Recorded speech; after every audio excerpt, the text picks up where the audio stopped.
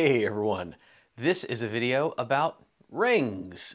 Yeah, I get asked sometimes, one of these days I'll put it in the Q&A officially. They say, hey Dave, what is the ring? I've seen you opening like beer bottles and stuff with it. What is that, something like a crazy device? No, it's not. It doesn't have a little ring thing attachment. It is just a tungsten. My wedding band is tungsten. And then people say, oh, it's like matchy-matchy. You got a black, what is this other ring? Is it like a poly thing or something? No. There is a fun story about that and the origins of it. But no, this is what's called an Aura ring. I might do a video about it another day. It is something that monitors my sleep and my heart rate and all kind of other functions, so I can send my personal health data to, company over in Scandinavia or something. However, sometimes when you see me, I'm not wearing my regular rings. Sometimes I'm wearing these rings. Yeah, they look similar, don't they? But they're not. These are RFID rings. In fact, one of them is the result of a question that a person asked me, and that's going to be what we talk about in this video today, the function and feature set on this dual technology ring.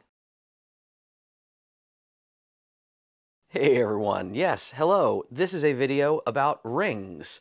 Not the ones I'm usually wearing, but the rings that I have in this little box here. These are both RFID enabled rings.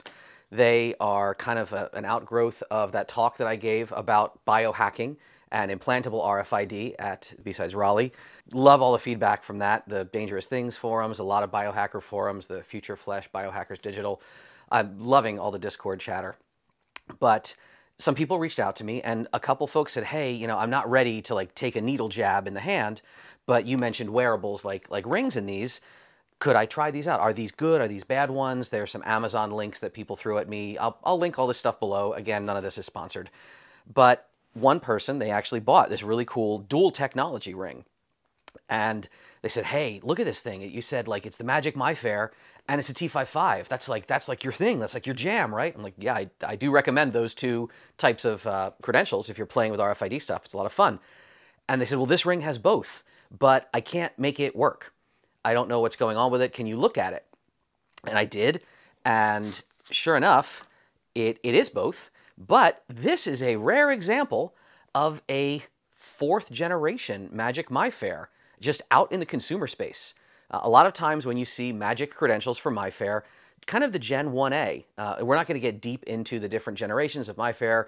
Why? All right, quick primer if you didn't watch the long talk, which I will link below. MIFARE is a credential type that's been around for a long time. NXP Semiconductor in Germany is who makes the MIFARE credential. They make DesFire. They make a lot of chips. They actually make the Smart MX chip, which is in HID's iClass CIOS product these days.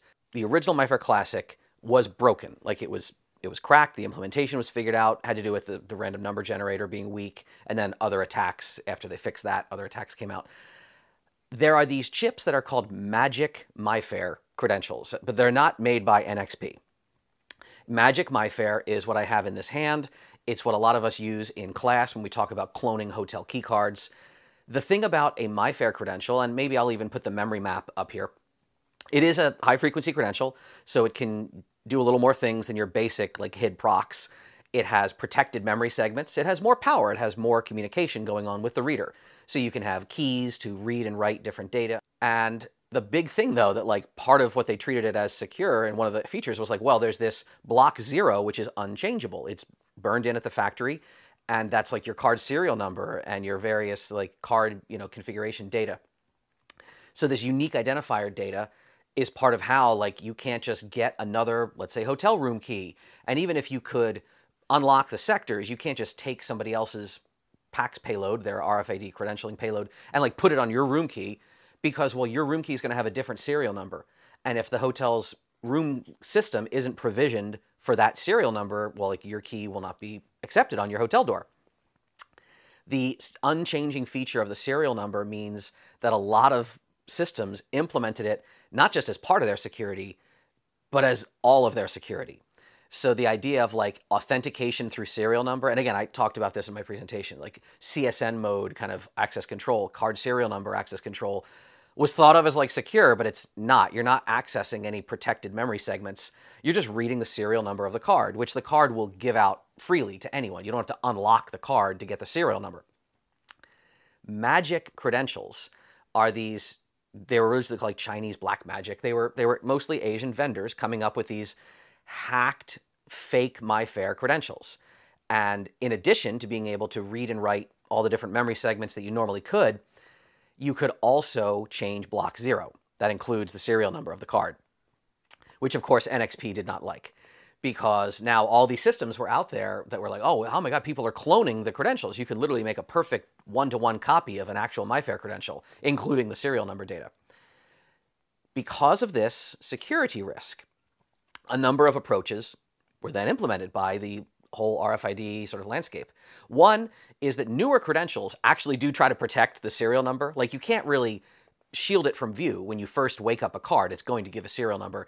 But like, for example, DesFire, MIFARE DesFire, it randomizes a serial number. So it will give a serial number as it presents itself on wake up, but it's a different one each time. So you actually have to unlock the true serial number if you're as part of the transaction. So that's one way to try to fight, magic credentials. But another type, that's if you're fighting it on the sort of the credential side. Well, what about the readers and the access control systems? What some readers will do, and this, again, I mentioned this in the talk, not so much in the US, but you do see this in Asia. When the credential wakes up, like you present it to a reader, there is what's called the Magic Wakeup. Like, if you can try to initiate some magic commands, these backdoor commands, the credential will be like, oh yeah, I'm a Chinese magic credential. Like, what do you want to do? I'm a magic card. Readers can start doing that. It used to just be that your Proxmark or whatever tool you were using to like play with these hack credentials, it would like wake up the magic commands and like issue them. A reader can do that. And you do see the occasional reader in like, especially in Asian markets, where you try to present a magic card, and in addition to like, yes, hi, you're a credential, what are you about? It'll like throw some magic commands at the card. And if the card does like a magic wake up, the reader, especially you see this in transit and other environments where there's stored value, that's one of the popular criminal ways that these are used, where you can I'm getting on the bus now, and then it'll I'm delineating, okay, you've used this much credit on your transit pass, but then it's actually not using that, so you can hack it. So like the bus reader might be like, hi, oh, you're a magic credential, why don't you F right off? And that's a problem for people who are trying to do shady things. So for that reason, magic credentials, and that's what makes this ring kind of special, come in different generations. So for the longest time, like Gen 1 or Gen 1A is what everyone had. And that's literally what's in my hand, my magic implant here. Gen 1 is easily detectable. It's super well known. It's widely used. So then these later generations will actually disable some of the magic commands and some of the magic wake-up features. That's what was happening here. This person, they were like, look, the ring is working. Like, I can see it. If it detects that it's there, but it doesn't do any magic things. It doesn't say magic credential detected. Maybe this isn't a magic credential. And I was like, well, let me try a few more commands. And I was able to like, no, you got something going on here. We just have to wake it up the right way. So that's what we're going to talk about in this video here. Indeed, RFID rings. As you can see, both of them are capable of reading on our little door simulator here. I have them both enrolled in this badge system. They're a little bit tricky on that read, which is one of the first things we'll get to. If you think that you say, man, I just don't want to put a microchip under my skin, but I wish I had credentials on me at all times. Yeah, you can do that. This is a little T55 ring.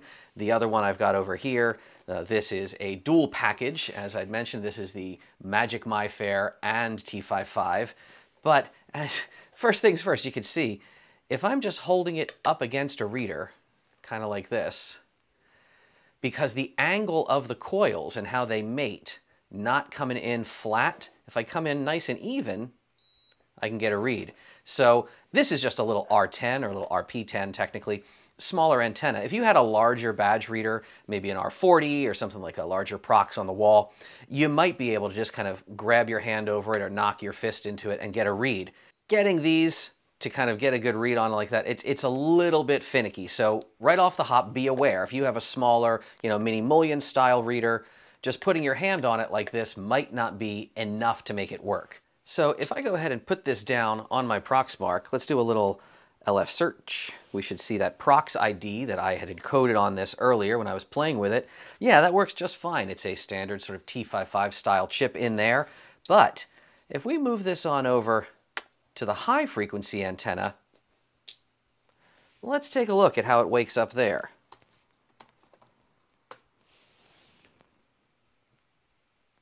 So sure enough, we've got a MIFARE Classic. Now interesting, wait a minute. Magic commands enabled, okay, they said, okay, that's cool, it's got magic commands, that's great. So let's say we want to take a look at the data currently on this high frequency tag, the Magic MIFARE. Let's do HF, MF, CView. Wait, can't get magic information. That's strange. And in fact, that is the case. They were having trouble. They said, like, it says it's a magic card, but I don't think it's working, or maybe it's fused or locked up. What my colleague did not understand is that, yes, it is a magic credential, but if you saw, it shows up as a Gen 4 magic credential. And in fact, right now, Magic Wakeup is turned off. So what does that mean? Well, it means that if you present this to a reader, it will show up like, yes, I am a MIFARE credential, but a lot of readers that do that sort of detection mode, like, hey, is this a magic credential? There's a chance they won't find it. And if you try to run regular basic Gen 1, cload, cview, cwipe, those commands also won't interact correctly with the credential. Why? Well, Magic Wakeup is turned off. And I had to check around in the documentation a little bit, talk to some other people. Again, big thanks to Iceman's community, the people in the, his Discord, etc. Really nice. Pointed me in the right direction. They said, hey, here's the documentation. Here's what you're looking for. Yeah, you basically can turn Magic Wakeup on and off by changing a few bits in that first configuration block. And I told my friend, I said, look, I don't think you have a complete piece of junk here. I think this is a genuine magic credential. If it is in fact a Gen 4, and we can get our spot just right on the antenna there, let's try some other kind of command. So HF, MF, GDM, config. Yes. All right. We have absolutely got a magic card here. We've got a Gen 4 magic card. The problem is Magic Wakeup was disabled. So all those scripting commands, all the other commands that you're used to using on your Proxmark, they're not going to work. The Flipper Zero, if you have it, I understand, I haven't played with it as much, I understand the Flipper Zero actually has pretty baked in support now, at least if you're running a good firmware like Momentum, being able to interact with even the Gen 4, magic credentials. But are we still on the antenna? We like that. All right, if we want to turn Magic Wakeup on, and again, I'll link to all the documentation and the nice conversations I was having with folk. We're just going to change the first few bytes here and enter. All right. So it thinks it worked. Let's check that config again to verify. Ho-ho! What do we have here? Yes, Magic Wakeup enabled with config block access now. You can see when earlier Magic Wakeup style was disabled, so Gen 1 commands wouldn't work, but now they should. So if we want to go ahead and see the data on this, if we try HFMF CView, oh, look at that. There we go. We've got all of our information, and currently there's nothing written to the MIFARE sectors on this card. But we can see our data, we could interact with this, we could wipe it, we could change block 0, we could change a serial number if we wanted to do something like that. And once you've done that, in fact, let me see if I have an old payload that I dumped from a previous hotel where I was staying. So if I want to try that, let's just try an HFMF cload, give it a file, and I just picked one at random from a previous dump. There we go, loaded blocks onto card. And if we want to view that data now, let's take a look at whatever hotel information I had in here. We should have something up in a previous block 7. So yeah, all right. We've got some PAX payload data up in here. So this is, well, wherever the heck I was staying, some Marriott property somewhere. We've seen if you wanted to, avoid detection, you can keep that data loaded onto the card, but you could then disable Magic Wakeup. You could turn Magic Wakeup back off by changing that first, sector there. So let's push a new config. All right. Now let's try is Magic Wakeup style disabled. However, the data is still on the card. If I were to try CView or something like that, not going to be able to read it. Can't get magic block. That's a basic way of interacting with Gen 4 credentials, turning the Magic Wakeup on or off. Now, there's a lot more you can learn about it. There's a lot more you can do, but this was my first time playing with that, and I had to poke about at it a little bit, read the documentation. Huge thanks to everyone in the hacker community, everyone on Iceman's Discord and elsewhere who talked about this. And they said, yeah, I mean, we're documenting this more and more all the time. Indeed, those GDM commands, which I was asking in the Discord. I said, why like G command? I mean, C view is Chinese load, and what's G view? And so GDM apparently, GÚnDòng Mǎ it stands for like rolling code, which is some of the very poorly at this time, still poorly documented Chinese backdoor commands. The Gen 4, a lot of those are, you know, G commands as opposed to C commands. Was that fun? Did you learn something today? Huge credit, by the way, in all of this goes to Eltrick and the Champ.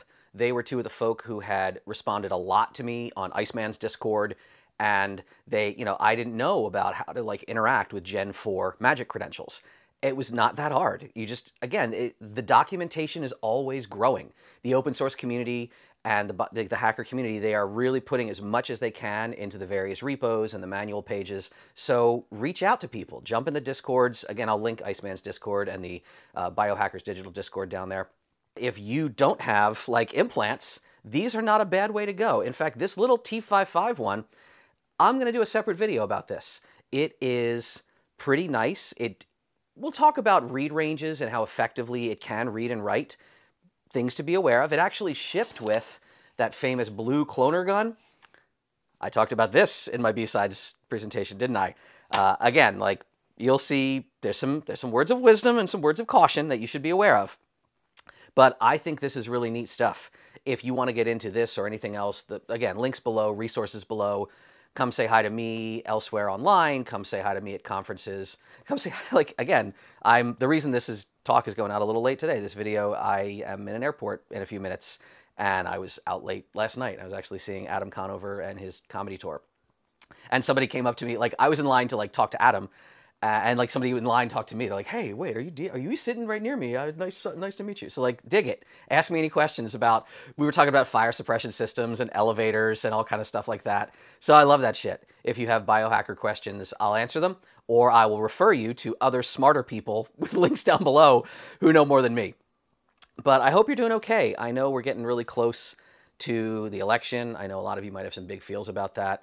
And I don't know if I'll do a separate video about that. I might, but I've had a lot of feels and thoughts about it. It's not what this video is about, but I hope that you keep experimenting, keep playing, try to keep yourself busy. We're going to be okay because we're going to have each other. We're all together. But in the meantime, never stop being curious, right? Never stop learning, never stop trying, and stay safe out there.